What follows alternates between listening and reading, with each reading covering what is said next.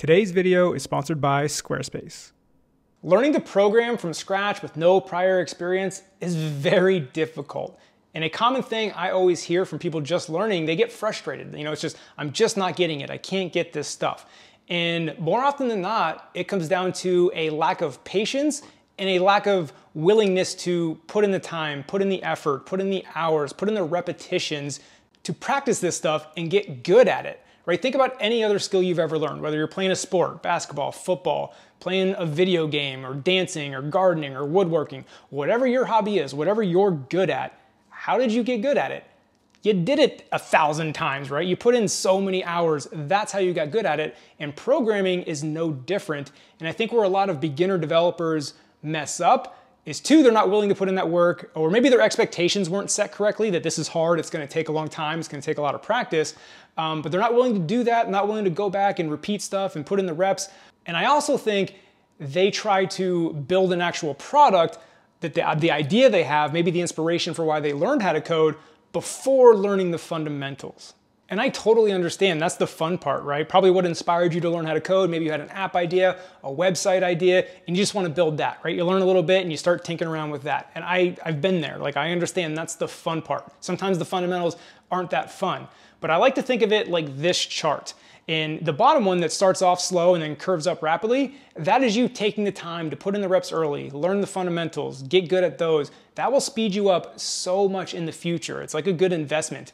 Whereas, yes, you can still make progress, just like trying to build your product right away and learning what you need to learn as you go, but you're not gonna understand the underlying fundamentals and you're just gonna move slowly and slowly. So while in the beginning, taking the time to practice may seem like you're not making progress, like you see in this chart, it really makes up for itself in the long run.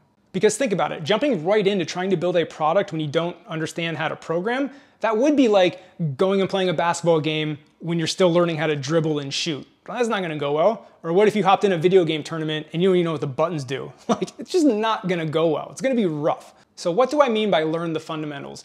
I'm talking about the fundamentals of your platform. For me, I'm an iOS developer, so that would be learning iOS and iPhones, iPads. Like learn the fundamentals of that platform, that language. If you're a web developer, same thing. If you're a game developer, same thing. I'm not necessarily talking about, computer science fundamentals, data structures and algorithms, binary trees. I'm not saying those are useless at all. That's great knowledge. But again, for the beginners trying to learn programming for the first time and you don't have a computer science degree background, it's probably better to start again with the fundamentals of your platform. So as an iOS developer, let's use like the iPhone as an example, right? You're building a bunch of small little apps and let's just call them projects because you're not building a full consumer app, right?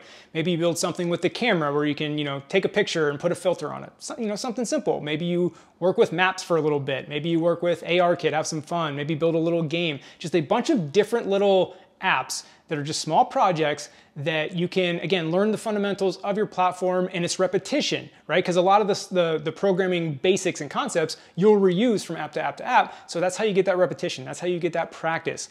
And like I said, it may seem like you're just kind of wasting your time on these small projects, but back to this chart, over the long run, getting this experience, learning the fundamentals of your platform will pay off. Maybe you've been in the situation where you've asked like a more senior developer, a more experienced one, a question, and they know the answer off the top of their head.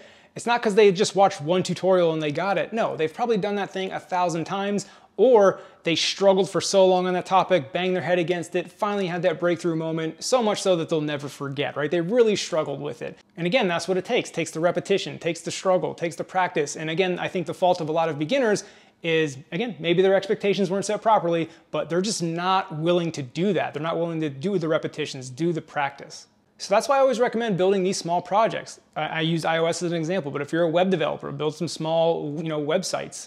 If you're a game developer, build a bunch of different small games. Maybe try playing around with a first-person shooter, a real-time strategy game, a fighter, a shoot 'em up. Just do a lot of variety within your field, but again, keep them super small, keep them to experiments. But a good side effect of like building all these small projects, showcasing your skills, is you're gonna kind of build a little bit of a portfolio along the way. When it comes time to get that first job, you can showcase what you've built, your work. And that brings me to today's sponsor, Squarespace. Squarespace is a great way to get that developer portfolio up and running very quickly. Now, of course, if you're a web developer, you probably shouldn't use Squarespace to show off because your job is to build websites. So web developers, close your ears, I'm not talking to you. But like myself, mobile app developer, if you're a game developer, maybe you're into AR, VR, machine learning, AI, whatever. Not everybody's a web developer. And if you're not a web developer, I think Squarespace is a great way to get that portfolio up and running. Now I know we're developers, we can probably figure out how to build a simple website, but remember there's an opportunity cost to your time. Like it does take a little bit of time to build and maintain a website with all the different browser compatibilities, making sure it looks good on the phone, an iPad, a giant iMac, right? So many different screen sizes. It is just a lot that goes into building and maintaining a website. I would rather spend my time building apps, or if you're a game developer, maybe you'd rather be building games. So like I said, let Squarespace take that off your plate. They have all kinds of beautiful themes. They handle all the SEO and the analytics for you.